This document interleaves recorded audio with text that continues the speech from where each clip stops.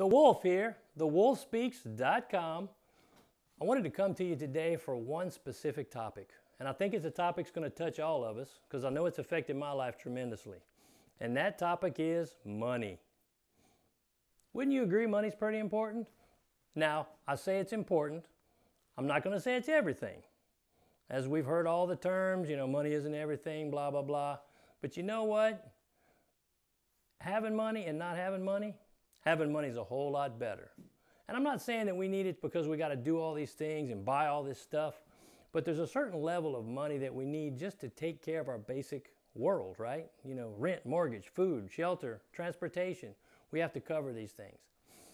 The thing I've learned about money with my time here on the planet is that money is a tool. It's a tool to be used to your benefit for benefiting your family, yourself, and your community. I'm not saying you earn it and hoard it. I'm saying you earn it to make it a benefit to the world around you as well as yourself. So when you talk about money as a tool, there's a thought that came to mind. This was a few years ago. I started to really think about this and talk to some friends of mine in the banking industry. And I really started to figure out that this banking system is pretty interesting, isn't it? And let's talk about it a minute. So you got the bank. It's a brick building. All this money comes into the bank and then money goes out of the bank, right? Well, let's look at that structure kind of basically. So I go to work, I earn an income, I deposit my money into that bank. I take that money and I pay the bills that I need to pay with it. Well, what does the bank do with that money? You're just thinking they're transferring it back and forth, back and forth. Well, the basic system in which it works, we're giving them our money, and then how much are they giving us back? Are they giving us a return, an interest rate?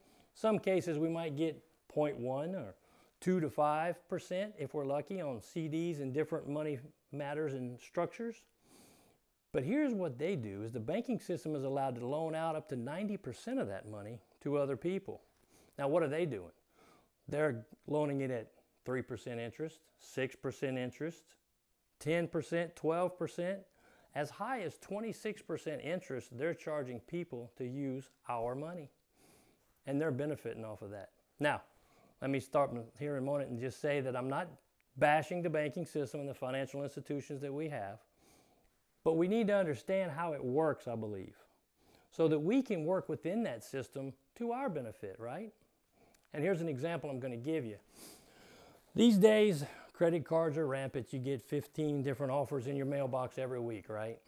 Well, there's a strategy and a place for credit to be used strategically. But here's what I tell you. Is it possible to save $100 a month for 12 months? And I've got $1,200 sitting here.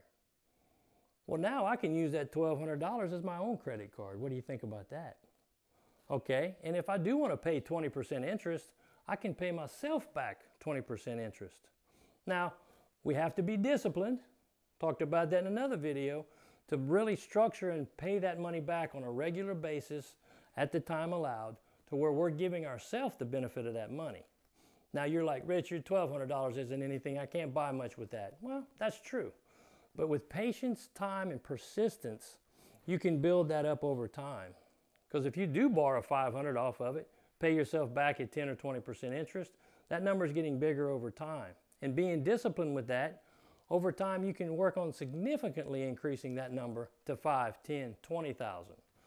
What if I drove that car I have a little bit longer, another couple years, and saved the $200 or $300 a month I'd probably be spending on a car note? Of course, today they're probably $700 to $800. But I'd save that $200 to $300 a month toward buying a car used cash, or putting a significant down payment to lower my note, which thus lowers my interest rate that I'm going to pay to the banks, right? So again, money is just a tool. And we have to look at it and decide how do we want to use it and not let it use us. There's a statement a lot of people say is the love of money is the beginning of evil, but it's the love of using the money for your own end gains. Money itself is not evil. It's how do we use it, and do we put it as a bigger priority over our family, our health, our disciplines and all of our beliefs in the world, right? How do we structure that? So you have to think about it properly and put the right belief system in place when it comes to money. A couple other quick areas is how do you spend your money? I know a lot of people don't like the B word, budget, but how about a spending plan, right? How do I decide, look, I've got $2,000 a month that I want to spend effectively. Where do I want to put that money? I'm all for us having fun and doing what we want, but let's put that inside of our budget to where we're not tempted to go and overspend when I just feel like it and I'm frustrated. I need something to give myself a little bit of relief, right? A little fun with a golf outing, with a little fun to run down to the casino, whatever it is. How about we put that in our spending plan? That once a month we spend $200 and we go and play golf. Or we go to the casino with our $200. Whatever that is for you. But again, create that spending plan within the realms of what you have to work with. Because inside that spending plan, you know what you can do? You can put that money to save toward a future expense, to where you're not paying 20, 30% interest to some credit card company, right? Now, saving money is a whole different strategy, but that should be inside that spending plan. Let me save 5 or 10%. You know what, Richard, I can't afford that right now. No problem. Here's another strategy coming back to habits we talked about earlier. Save 1%. What, that's not anything. $2 a month, $20 a month. Listen, every little thing helps and adds up, but you're building that habit of saving some money. Down the road, you're earning a little extra. Move it to 5% now. Move it to 6 and 7%. Over time, you're going to build that up. Very, very simple strategies, but you have to use and have the habits that's really going to make it work.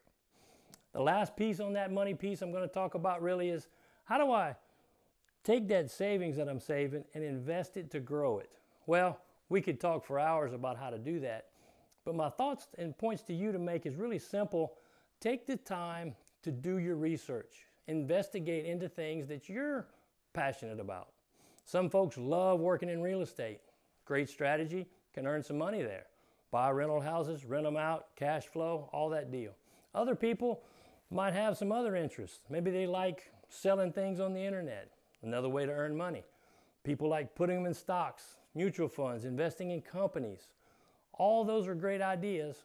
Just be careful of two things. One, make sure it's something that you know something about. If I were going to invest money today into a bigger business, I might go ahead and put some dollars into restaurants. Why? Because I worked in the restaurant industry for 20 years. So I understand the workings and how it works. And if people are showing me how they can get a good return, I can say, well, that looks a little bit much. Show me the details. So I have some inner working knowledge of that business.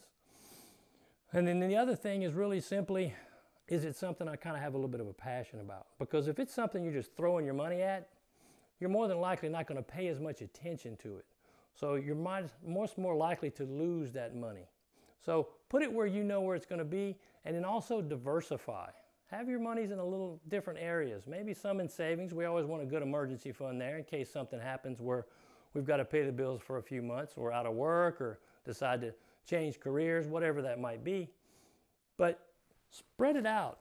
Mutual funds, stock market, some in real estate, some in international stocks, whatever that mix for you is.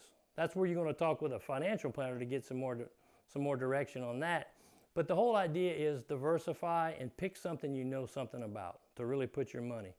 And have it grow, have it advance, and then you can live the life of your dreams at some point in the future in your retirement. So those are my money tips for you today. Again, The Wolf, thewolfspeaks.com.